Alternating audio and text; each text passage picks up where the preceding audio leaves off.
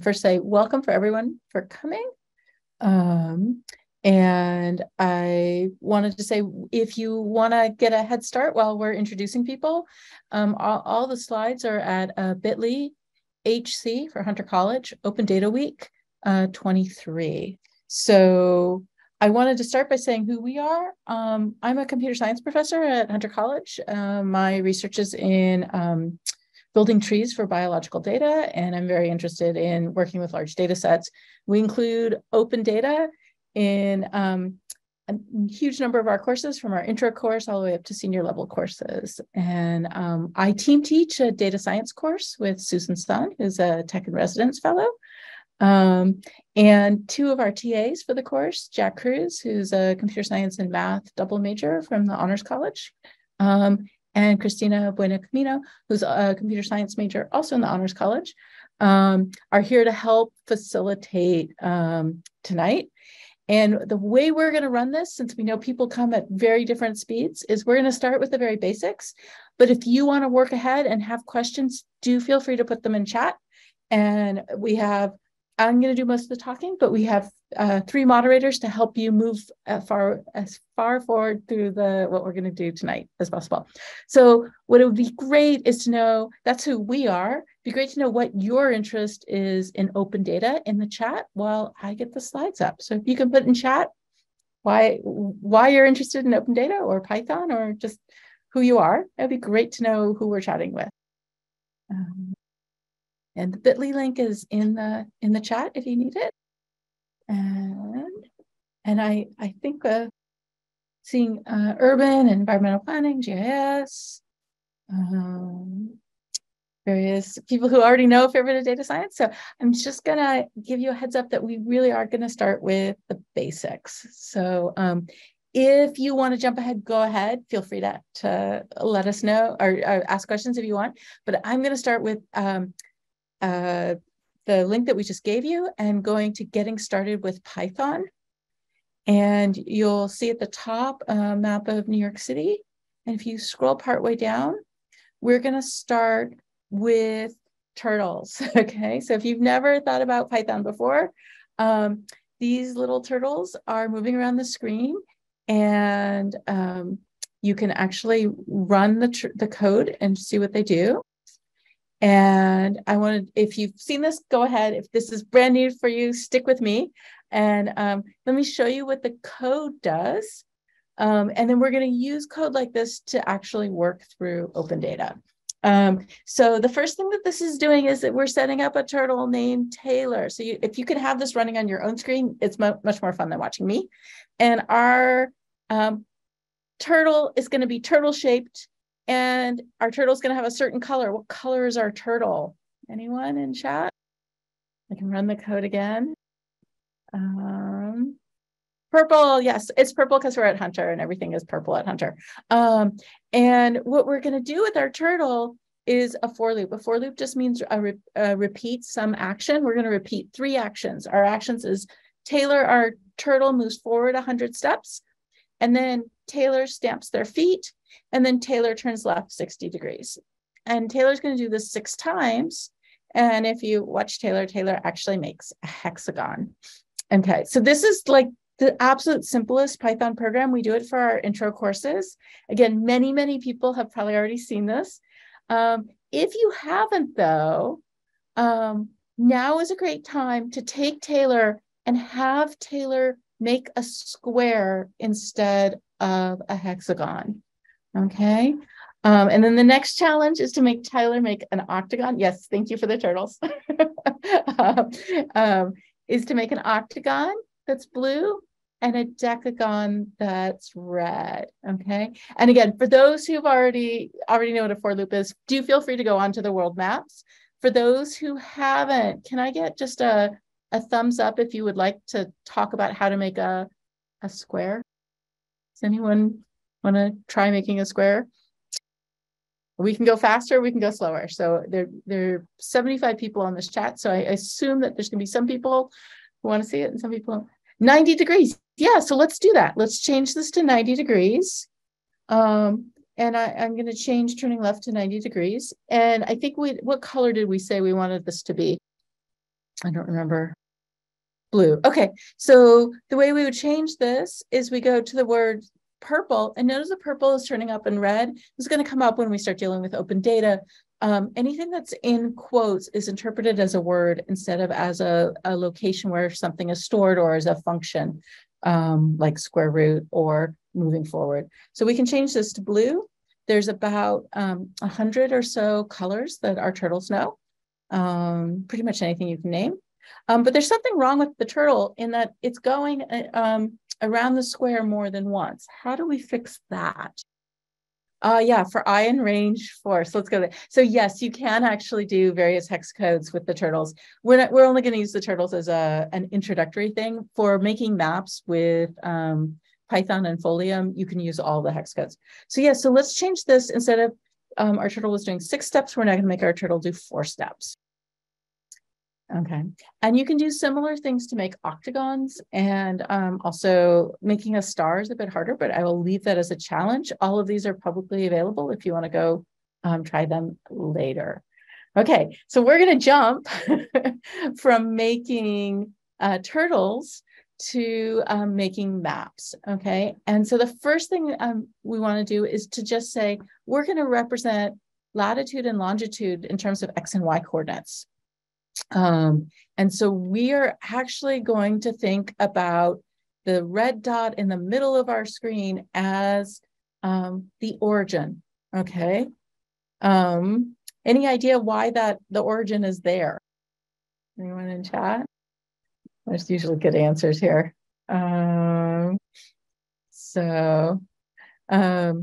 This line here is the prime meridian. Yeah, so feel free to just answer whatever yeah, so this is the prime meridian. Why is it going here versus anywhere else? It's our central reference point, definitely. It's where 0, 0 is going to be. And it's historic, right? The prime meridian was originally, yeah, it's Greenwich. It's the Greenwich, England and the UK goes through here. Why do we have the line, why is the red line in the middle where it is? Or sorry, I guess the gray line. Yeah, and the equator. Yeah, so this excellent answer. So we have the GMT is our axis going this way, and our equator is our axis going that other way. So just to make things a little bit simpler when we're doing things, we'll have our longitude, which is the number of degrees east or west of the prime meridian. It's going to go from -80 to 180.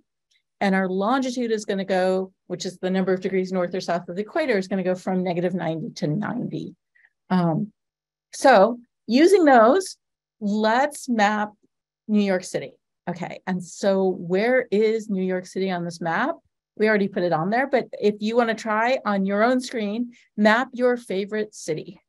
Okay, so you can go into the little edit button, and right now, we have our turtle, for this one is named Teddy, and Teddy is going to be circle shaped, and Teddy is going to be red. And I sent Teddy to -7441, which is what put a mark on New York City. So pick a city and send Teddy there. And the reason we're doing this is because we're going to use latitude and longitude, and it's just much, much easier if people see it in terms of negatives and positives beforehand. Okay, how is everyone doing? Everyone's good? They keep going forward? Too fast, too slow? Did I get a thumbs up for just the right speed? Good speed? Okay, great. I'll keep going because I can talk faster. My students will tell you. Okay, so we have our turtles. So here's our challenges. Add a dot. And if you want, you can make your dot turtle shape. You can make it whatever color you want. I picked some cities I like. I put Los Angeles, Paris, France, Tokyo, and Rio de Janeiro in Brazil. So what you want to try to do on your map is add at least one of these cities. Okay, and we gave you the longitude and latitude in using negative and positives instead of north and south. So going forward, what cities have people added to their map? Anyone see? LA. Okay, sure. Okay, so should we add LA? Paris, excellent. Anyone add something not on my list? I'm seeing Paris. And again, the way you can do it is you can just add, we're going to New York. I need to scroll down a little bit. And I'm having a little trouble scrolling with all these windows, but we send him to New York, and I can send Teddy to Los Angeles by saying Teddy dot go to, and then filling in the coordinates for Los Angeles. So let's try like a negative 130, which I don't think is quite Los Angeles, but we can see where our turtle ended up. And we can keep altering it until he ends up in the right place. Okay, so that's our first one. Now let's go towards New York City. If everyone's good with this, I'm not seeing any complaints. So I'm going to go forward. Again, tell us if you want to slow down. And again, all the slides are available for later. Okay, the same idea works at a local scale that works at our global scale. So for example, Hunter College, which is where I'm sitting right now, is this purple dot in the middle of the screen. And it's at longitude negative 73.964 and latitude 40.768. Okay, and we can look at the code for this also. They look very similar. Except I have to do a little bit of a trick when I do my go-to, moving my turtle, and then I have to scale the points to make them look right on the screen because of the way the maps curve and getting things into the small screen. So if you notice, there's a little bit of a hedge up here to make things work. We have a function which takes the longitude and latitude that you give us, and we scale them to make them show up correctly on our map. Okay, so I'm gonna go back and show you the screen, and now I'm gonna have you try. And in your map on your screen, send your Teddy, your turtle, to the Empire State Building, Grand Central Terminal, the Apollo Theater, and Lincoln Center. Is the scaling specific to the zoom level of the map? Yes, actually it is. And it's also the distortion of this particular NASA image that I stole. So yeah, there's some distortion. When we do this in Folium, which is the package we're going to use to make HTML scalable maps, it does the corrections for us. But there's a little bit of corrections that we had to do to make it look pretty. Okay, so you want to get, and my apologies for people outside of Manhattan. I just chose 5 landmarks in Manhattan so that they would be easy to show on our map. But if you want to choose something outside of Manhattan, go for it. So what you want to do is add to the trinket, which is the package we're using up here, dots for these 4 landmarks, or any 4 landmarks that you want. So, and then once you have at least 2 landmarks there, can you give me a thumbs up and we will go forward? Everyone doing okay? Okay.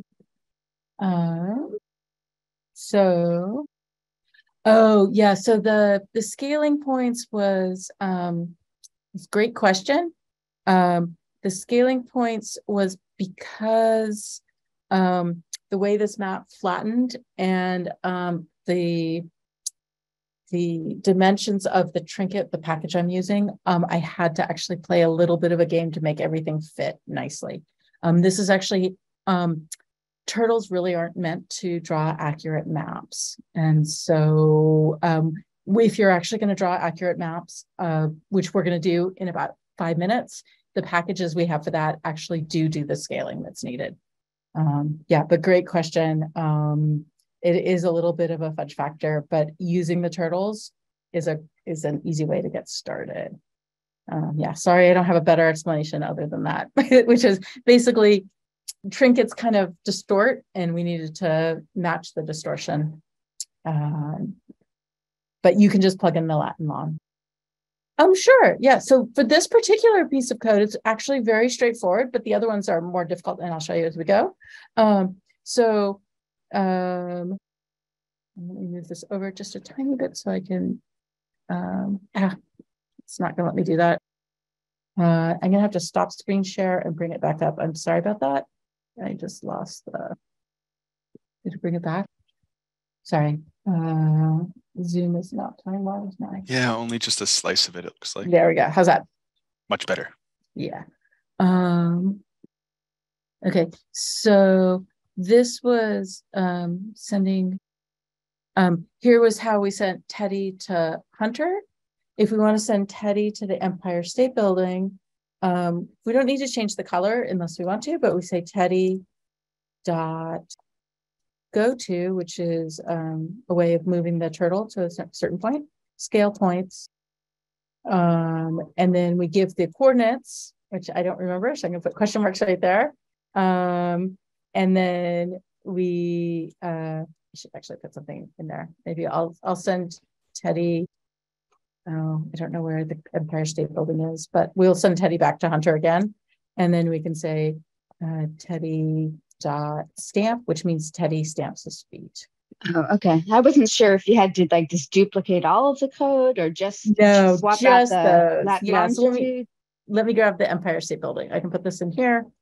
So mine didn't work, although I think I also I added the scale again because I thought that was something we had to duplicate. You do need the scale to make it work. You might be missing parentheses. That was what I was missing before. And unfortunately, the error comments are not that good. Okay, so let me go up.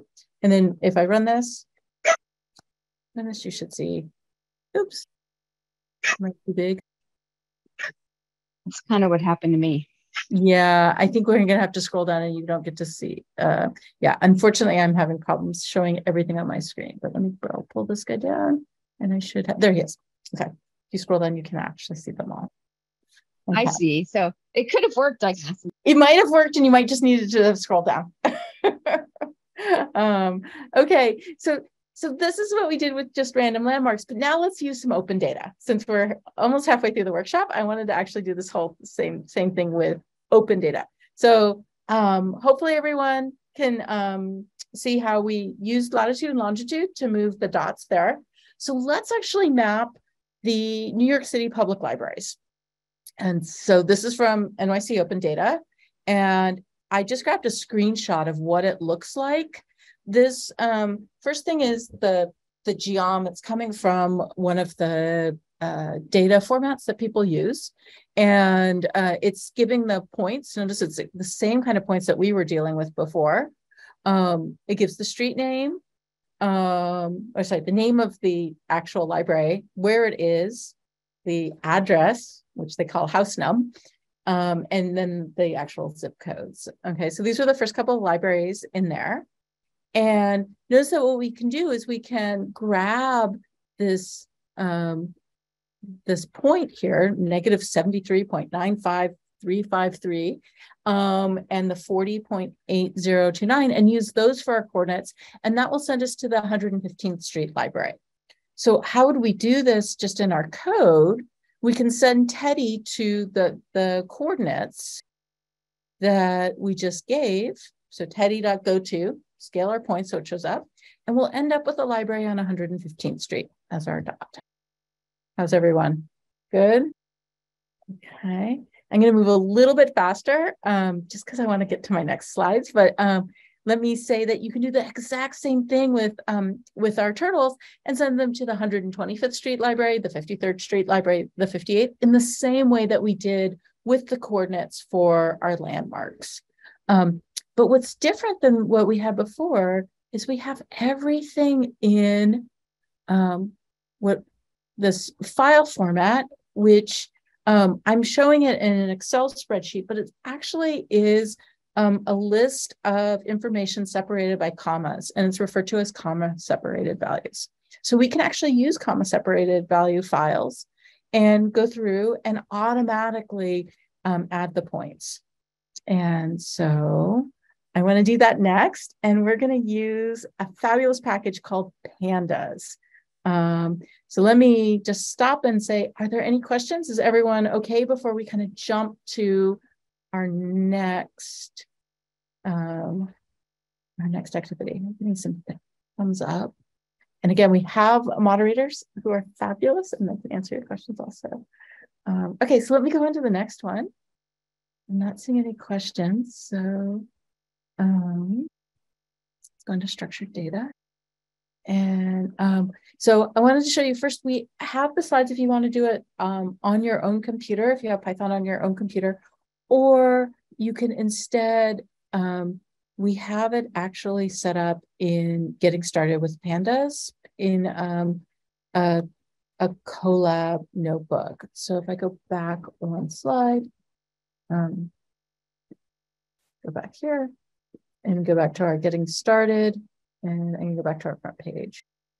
And you can go to getting started with our structured data. It will pop up with this kind of, it says GitHub gist at the beginning.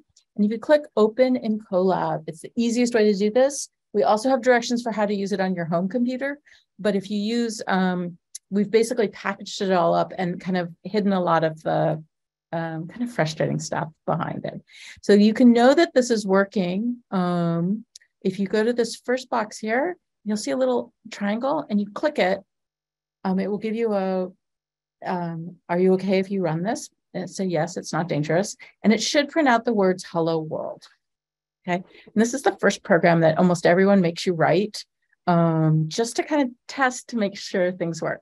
So notice that we still have our words or in quotes, and they're red. Whatever we put in quotes is going to be interpreted as a string or a series of characters instead of a place to store things or a name for something. So we have our hello world. Okay. And what we're going to look at is parking tickets, everyone's favorite topic. In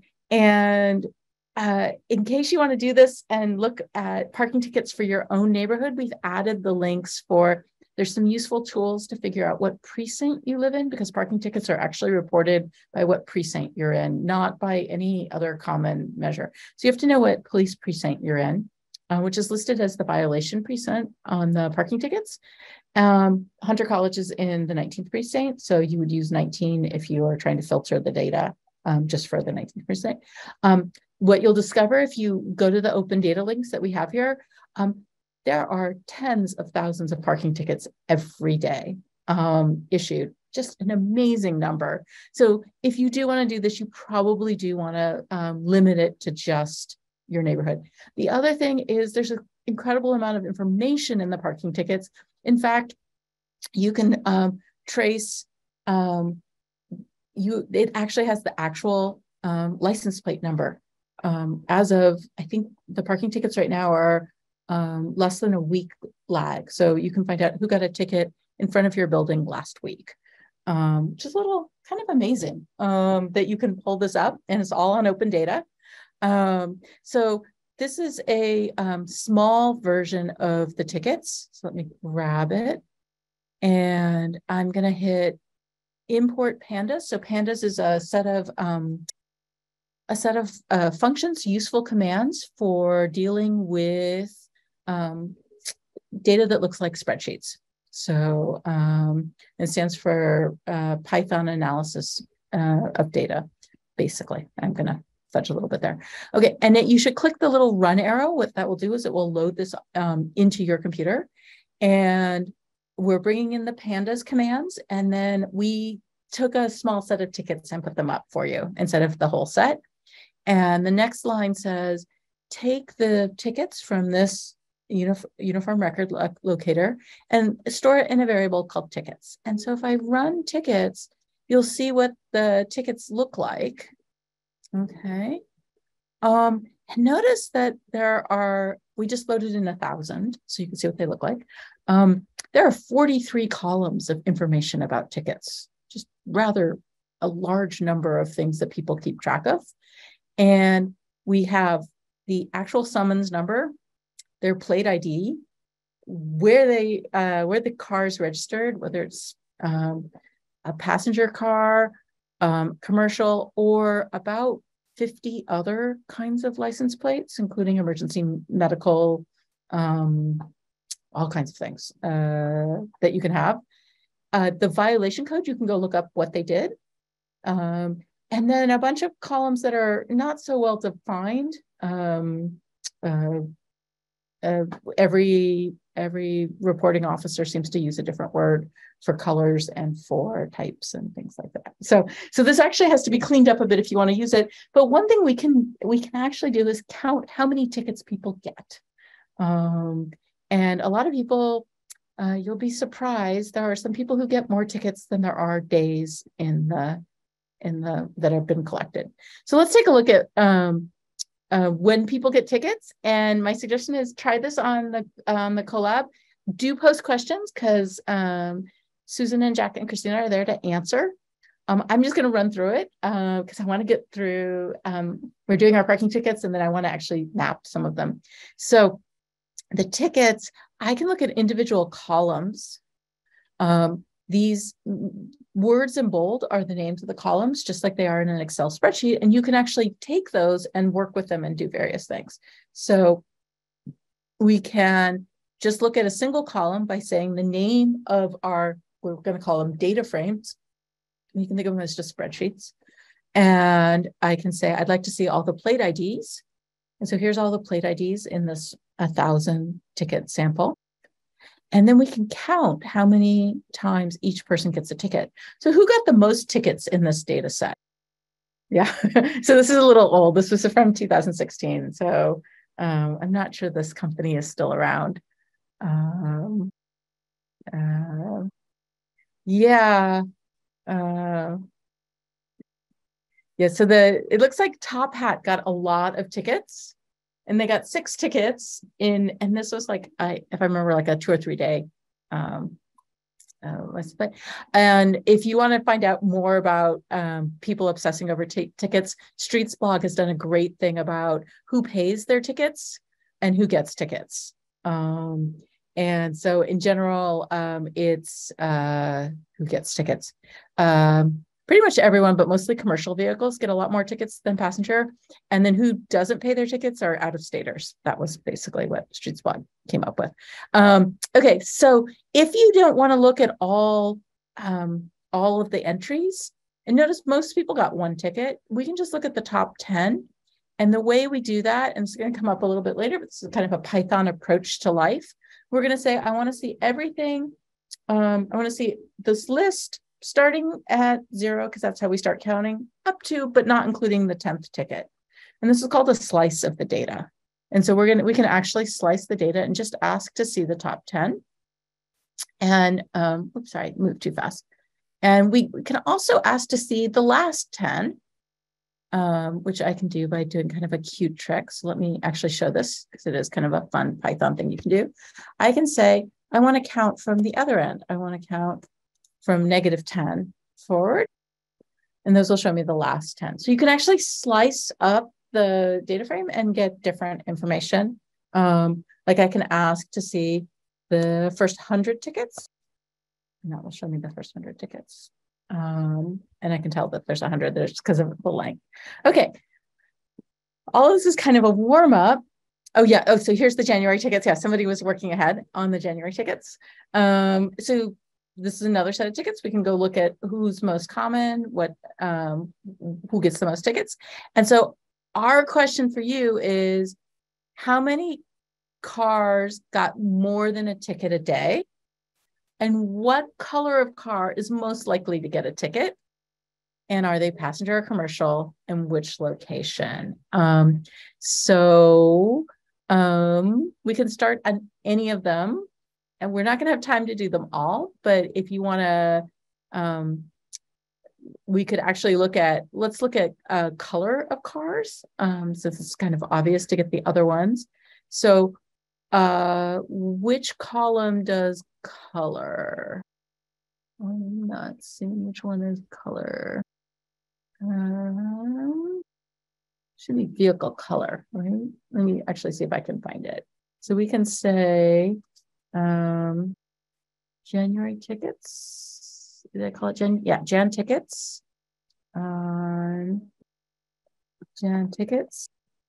And then I'm going to try, here's all the things I can plug in here. Should be vehicle color. So let's look at what colors they could.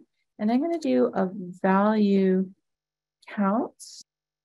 which is going to tell me which colors occur most often. So just like I did before. So which color car is most likely to get a ticket? Anyone? What do folks think? Black Toyota with commercial plates. Yes. Okay. Yeah, for this particular data set, it was white. But it's just because there was a lot of white cars. If you actually go and look at who's registration. Yeah, most of the cars in this data set are white, gray, or black. So one of the questions, one of the puzzles some students looked at was, if you have a red car, you're more likely to get a ticket. And there's just very few red cars compared to everything else. So hard to know. Okay, so we can ask questions about who gets tickets. You can look at who gets tickets on your block. Let's go actually build some maps with this. Okay, and so that's what we're doing next. And so I want to look at making a map, and I'm going to go over to mapping open data. And I have to reconnect this because I started this a little bit ago. And so when you bring this up in open data, when you bring this up in Colab, the first time you run this, you're going to need, just jump down too far. Okay, let me go back up. Showing all of my pretty pictures. Okay, so we're using a library called Folium. Folium's a wrapper for JavaScript Leaflet.js. It makes really beautiful interactive maps. What happens is it takes your data and it creates an HTML file, and then you can use the HTML file in a browser. You do need to install the Folium package. It's not default inside Colab. So the first thing you're going to have to do is click this first button to run it. It's a little bit annoying, and it's going to kind of time out for a while, but I'll do it just so we have it.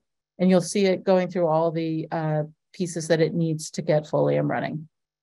Okay, once you do that, you can start making really beautiful maps without having to do the little fudges with scaling. Okay, so the first thing you do is you say import Folium. And what that tells Python is that I want to use all the functions and nice things that the people who wrote Folium created for me. So you should be able to say import Folium. And then you can say, I want to set up a map. And the map we're going to set up is, I'm going to call it world map because it's the whole world. And we set it up with the location. We're centering it at 0, 0. And we have a zoom start of 2. And if I want to display the map, this is what it looks like. Okay. What happens if I change this to a zoom start of 6? Any ideas? So best thing to do is try it on your machine and see what happens. And so the first one, I rebuilt this object. I reinstantiated this object. And then if I click it again, what changed? Everyone see it? Yeah, it zoomed in. Okay. If I change it to 3, I'll be back out in the world again. So we create the object and then we resume, and notice I'm back out. I'm still centered at 0, 0. But I can zoom in or out as far as I want, and we'll adjust the tiles. Okay, so this is really, really lovely to do stuff. So now we can go on to our next part, which is actually, let's build a map of New York City. That's why we're here. And so let's set up our object, but this time let's set it up starting in New York City. So notice that we have map NYC. We're saying Folium, I want to create a map. I want to go from centering it at 40.75 and negative 74.125. I have my zoom start be really close in at 10. Okay, so I created or instantiated my object. And now if I go down, okay. I'm going to add a marker just to make this a little more interesting to my map. And my marker is going to be a pin in the map that is set with the name Hunter College at our address. And I'm going to add that to my map. So click that, and you can add other markers to your map just like we did before. And when I display my map, this is what it looks like. And notice this is actually scalable. So you can do everything you could with an HTML map. And this is using OpenStreetMap in the background. Okay, so maybe you don't particularly like their default, but we will fix that. Okay, so let's go down. Next one. Okay, so let's actually plot from files, because that's why we're here. We're here to actually plot open data. So we can combine what we know from open data with a map like this. And so the first one, you can do it with the libraries, but let's do it with Wi-Fi locations across the city. And so the first thing we can do is set up the Wi-Fi locations. We're going to use pandas. Again, pandas is a way to store data in a spreadsheet. And it's going to read in a comma separated file, which is just a copy of the Wi-Fi locations pared down a tiny bit. And the last thing we do here is some of the Wi-Fi locations in the open data have some empty entries that are hard to map. So we're going to actually hide those a little bit by dropping them. So we don't have to worry. If we don't have their all their information, it's going to be hard to map something about them. Okay. And here's what they look like. Here's all the Wi-Fi information, their locations, IDs, X's and Y's. Okay. And if you want to use a different name for your file, you just need to change what goes in read CSV. Okay. So let's actually play with this a little bit. Let's make a map, still centered in New York City, but let's change what it looks like. So we used the default map before, and let's change it to some of the other maps built into Folium. And so this one is called Stamen Toner. Let me hit enter and then go down one. And here's what Stamen Toner looks like for a map. A little different. Okay, so let's try some of the other maps we can do besides Stamen Toner, which is one that sometimes people like, sometimes don't. So we made a list of some of the more common ones. So if we change this to, for example, map box bright, and oops, did I spell it right? No, maybe let me try.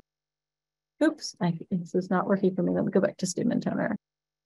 Okay, I'm not sure what I'm spelling wrong with map box bright. Let me see if I change this to terrain, if that one's going to work for me. And let's do this with, yes. And so notice you can change the map background. And again, there's something wrong I wrote wrong with map box. I'm not sure what I did wrong. There's a whole bunch of them. So notice this one is actually doing topo maps, which isn't quite as useful in New York City, but you could actually zoom in and see the change in elevations. Okay, so those are our different maps. How can we put open data on this? I'm trying to get to this before we run out of time, because we're going to run out of time fairly soon. We can actually take our data frame, which was called Wi-Fi, and we can grab its latitude, its longitude, and its location.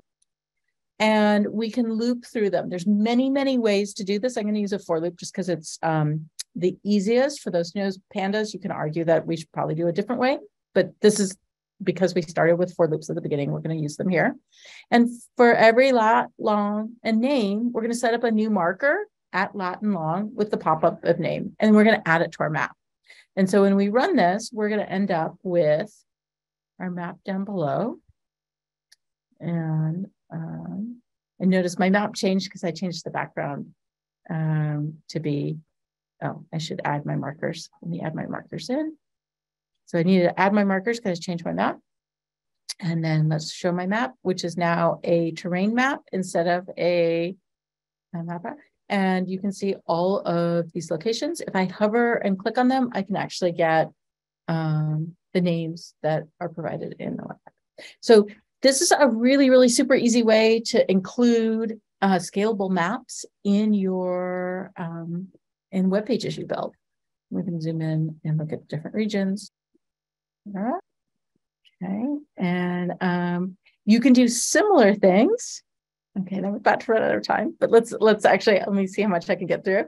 You can do similar things with 311 data. So just like parking tickets, all the calls recorded by the city to the 311 lines are stored. And they keep all kinds of interesting information, what the complaint type was, where it was, what the agency that it was sent to address the problem, how long it took them to address it, and things like that.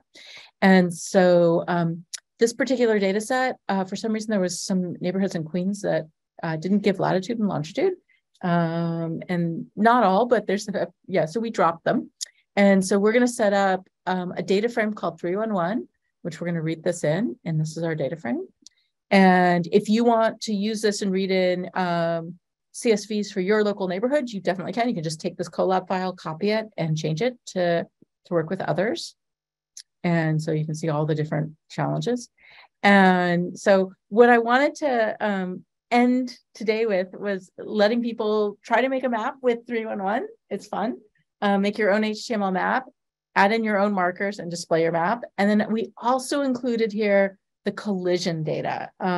So this is every time a officer is reported to the scene and recorded a collision between two cars or two vehicles of any sort, it's actually collated and sent to Open Data. And so again, we're doing the similar thing as if the latitude and longitude weren't recorded, which is true on some of the older data. We're dropping it because we can't actually map it with that. And this was actually all of the collisions that occurred on Thomas Hunter's birthday in 2016. We literally just collected all of those collisions, and then we can actually map those. And I can show you what it looks like down. Okay, so we actually have to build them. We can also do the same with Wi-Fi. Okay, so we left lots of different ones for you to look at. And let me come back down to our challenges of just saying, we're here to help. We just gave you all the basic tools to make maps, and feel free to ask us questions. And again, we're going to have to leave at a few minutes before 6, but I want to make sure we can get there. So if anyone has questions, otherwise we're happy to talk you through how to make an HTML map for 311. Susan. Quick question in the chat. Yeah. Are we going to post the solutions for some of the challenges listed here? Are we going to post the solutions? Yeah, almost all the solutions are there. But yes, we can post them. If there's a certain one you want to see, we're happy to post them. And then just before going on, if you like what you see, come join us at Hunter College. We have our introductory course uses Open Data all the way through it. And we love having people from the community come and come join us. Yeah. There's still some questions kind of going through the chat. Yeah, go ahead. Yeah. What questions am I? Let's see. If you're interested in learning Python, yeah, there's a lot of different ways to do this. I said we teach Python in our Introduction to Computer Science course. You're welcome to come join us. All of the materials are available online and public if you want to try. Susan, do you have a good suggestion for Python review? I do like the Educated courses. They have a free Python course on Educated. Okay, so the Python.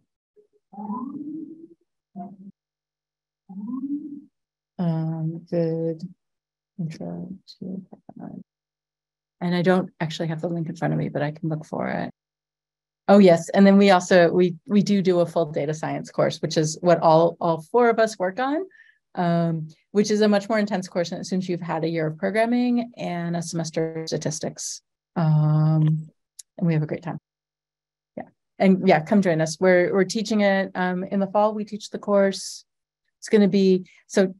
Jack and Christina will have graduated, but Susan and I will be back in the fall, 11:30 to 2:30 on Wednesdays.